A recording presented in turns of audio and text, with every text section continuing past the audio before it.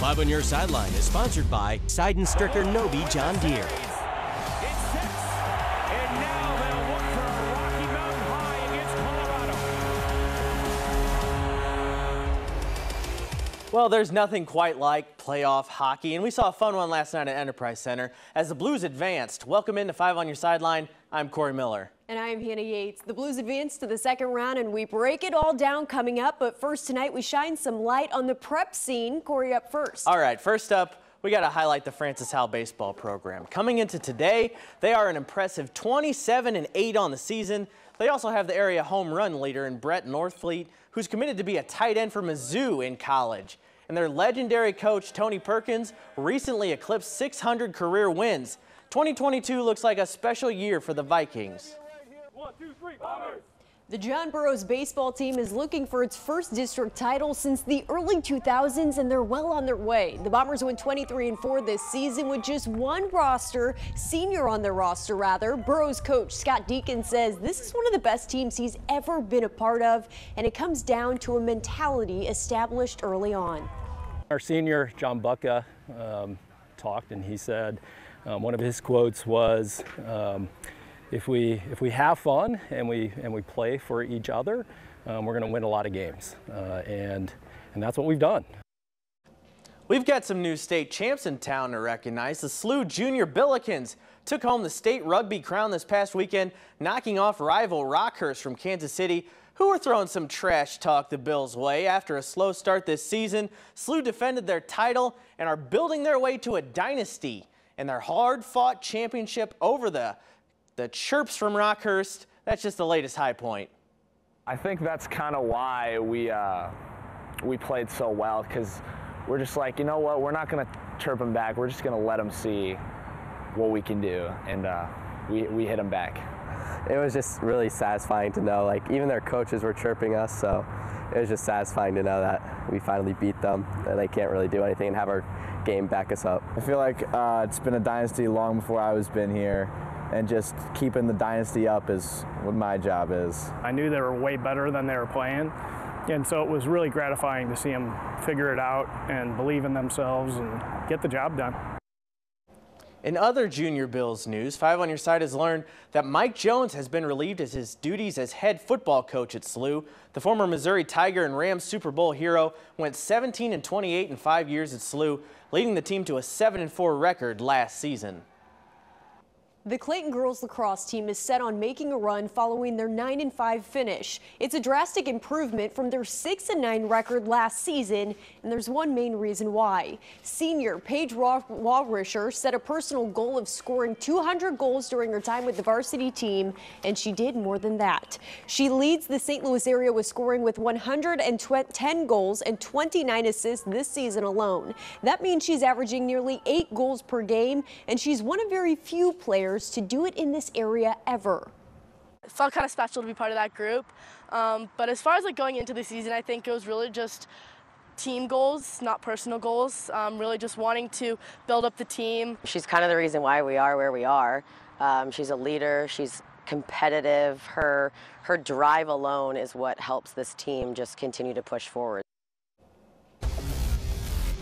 And now here's a cool story. Look at these athletes. These are champions from the City of the Champions, East St. Louis. This is the Flyers Special Olympics track team, and they are dominant. They have won their region, and now they have dreams of a state title. They come out and work hard. They follow the guidance of their coaches. They listen well. And more importantly, it's the discipline that they have. They're dedicated to the craft. We work very hard. We keep working. Got to keep working, get better at everything we do, and just keep working hard as much as we can. Chasing the Cup, sponsored by Car Shield. A week ago, I'd venture that a lot of you watching this program right now weren't all that high on the Blues' chances in the playoffs. They were down 2-1 against the Wild in the first round and seemingly on their way down and out of the playoffs. Well, so much for that. Mad scientist Craig Berube pushed all the right buttons, and the Blues won 3 games in a row to dispatch the Wild in Game 6 last night and move on to the second round.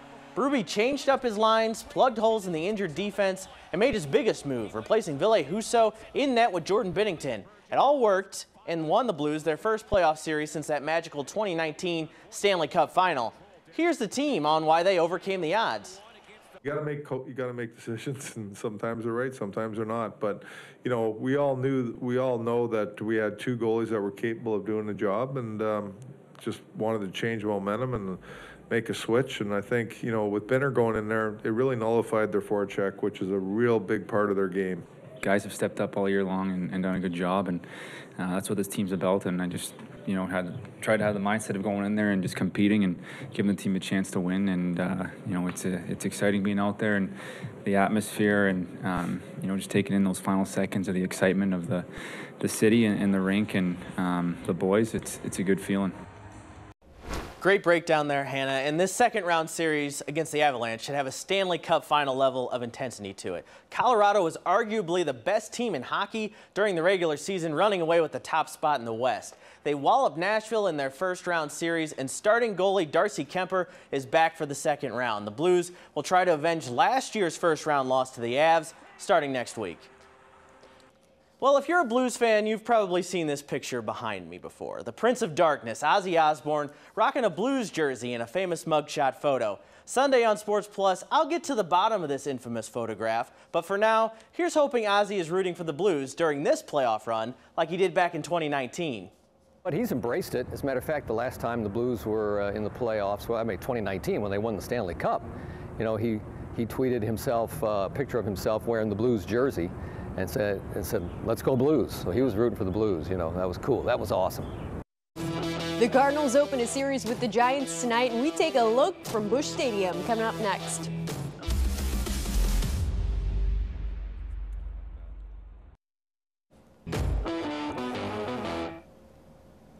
The Cardinals' offense has been all or nothing this season. They'll score 10 runs or 1 run. Well, let's see how the seesaw landed tonight against the Giants.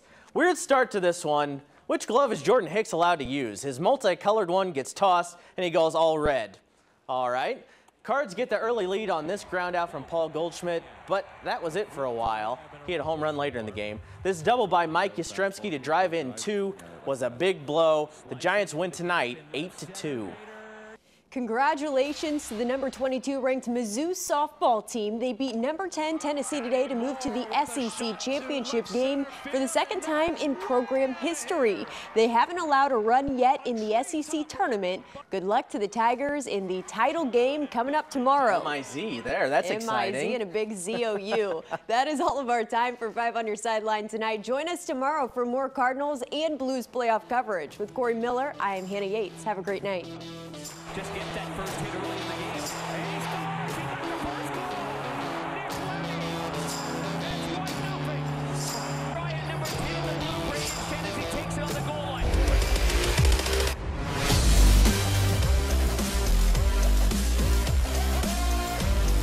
5 on Your Sideline was sponsored by Seidenstricker Nobi John Deere.